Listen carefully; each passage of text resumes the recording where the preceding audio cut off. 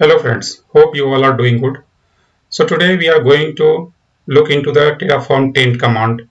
We will look into it, what is the Taint command all about and how we can going to use it. So let's proceed. So you can find in your working environment, in the organizations you are working, that you created several resources using the Terraform command, that is the Terraform managed resources, and some of the users will log in into that particular resources and do some modifications. So this is something that you can find in every organizations, that some of the users do some changes and don't commit their changes into the Terraform file. So when you run the Terraform apply command, you will find several changes produced by the Terraforms. So Terraform Taint command informs the Terraform that a particular object has been degraded or damaged. The Terraform Taint command manually marks our Terraform managed resources as tainted, forcing it to be destroyed and re-created in the next apply. So you are just marking that resources, because in the many organization there is a clear-cut instructions that if there are any changes that happens in the or in any environment, just mark that resources as the taint, so that when you apply the changes in the next executions of the command, that resources will be get destroyed and recreated again.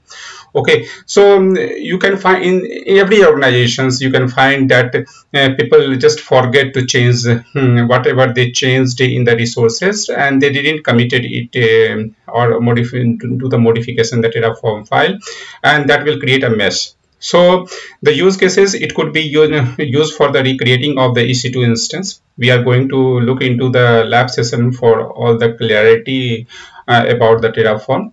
That if someone logged and made some manual changes. So marking a resource as taint force a rebuild of certain resources without doing a full destroy. So suppose you have several resources that you are creating, and there is problem with the only one resources that someone did some changes in the environment. So you can mark that particular resources as taint. Okay, if you relate it with the Kubernetes, then there is also a taint command where we are putting some restrictions on the node. So a pod that have the tolerations of that particular taint, that can be deployed into that particular that pod get deployed into particular node. So in the similar way, we are marking this resource as tainted, so that when the Terraform apply command execute, or you run a Terraform plan, it will show that some resources getting destroyed and some resources getting created for that particular resource in which you marked as a taint.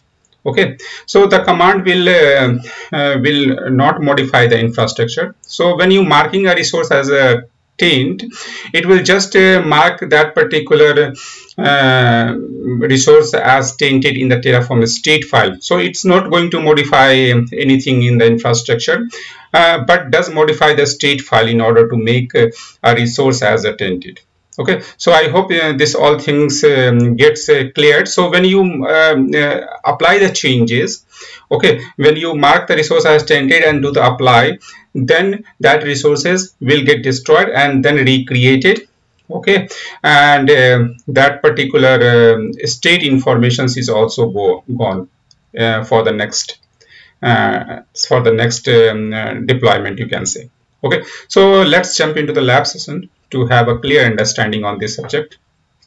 Okay, so this is the Visual Studio Code, and I hope you all are familiar with all the commands. This is the AMI ID, because this is the simplest one, and I already provided all the information in several videos. The reason I am selecting the Mumbai region, and the T2 micro is the instance type. Okay, so this is the Terraform command. Okay, this is related with the versioning and the provider. We are using the AWS.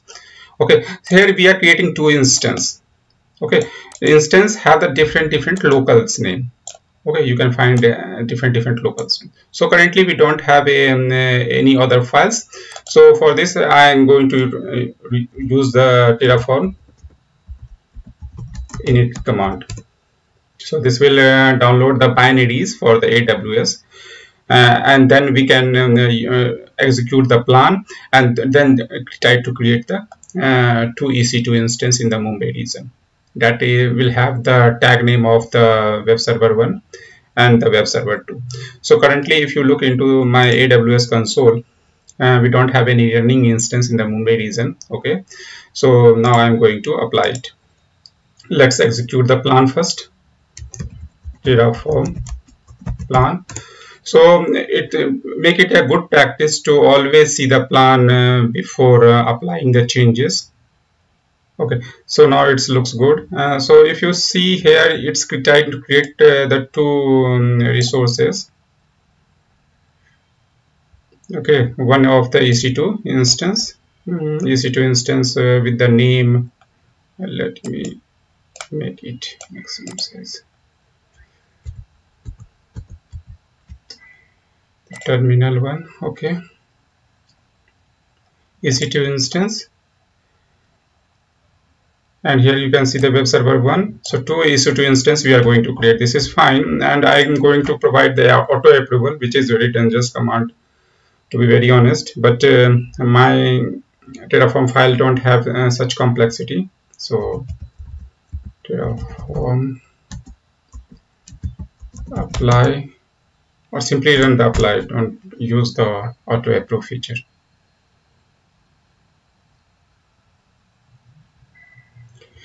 Okay, asking for the confirmations. Yes. So it will create a two EC2 instance in the Mumbai region. So it will not take more than 10 seconds. Okay, we will find the instance, two instance very soon here. Okay, so when the instance get created, what we will do, we will understand that someone did something in the web server 2 or any of the server, web server 2 or some web server 1. So some of the user in your organizations log into the web server 2 and do some mess. Okay, downloaded do some installations or do some configuration changes. Okay, that is not mentioned in the Terraform file. So when you apply it in the next time, you will find there is several changes. Okay, so in every organization, in such situations, it's clearly instructions that mark that resources as the tainted, so it will get destroyed and recreated. So we assume that this is the system that have some problem by whatever the reason. Okay, and we want to mark it as a taint. Okay, so the instance get created already. Terraform taint. Okay, we are tainting which particular AWS instance. Okay, but we are selecting this one. Okay, so let me paste it here and dot with the EC2, the local name.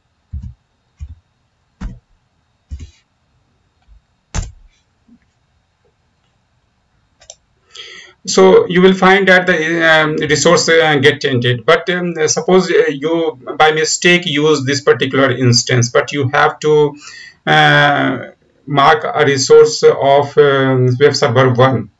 So you can use a untaint command for that. Just use untaint.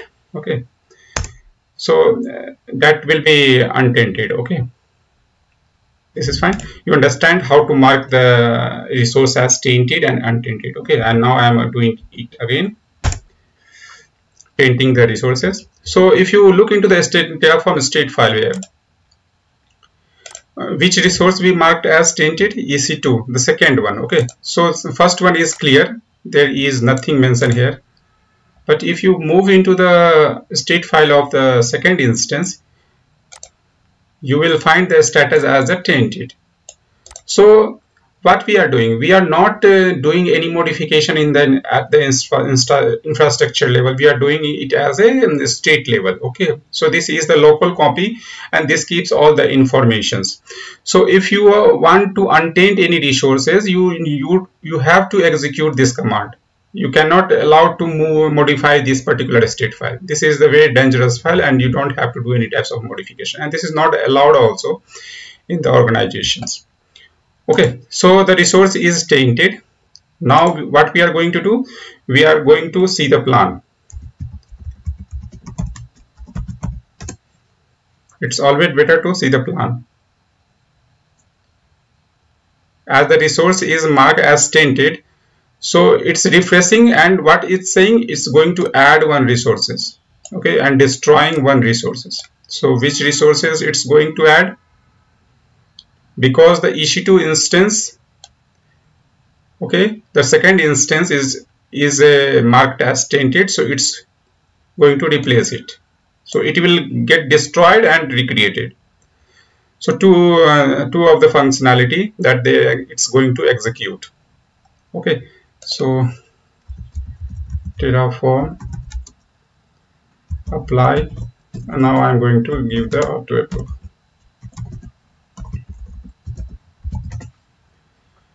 Okay, so first it will destroy the resource as tainted, and then try to create it.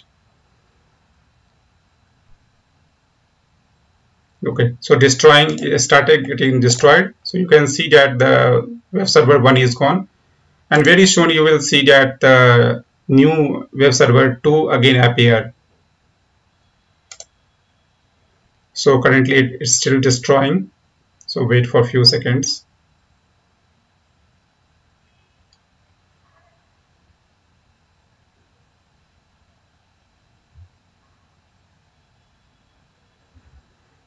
Soon you will find a new EC2 instance will appear here.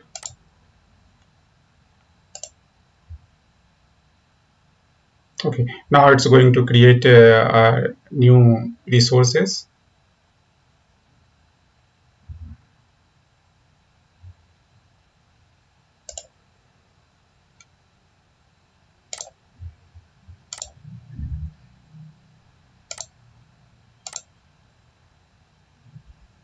Okay, so you can find the web server 2 gets appeared here. Okay, so the resources, and if you see the state file here, let me open it again.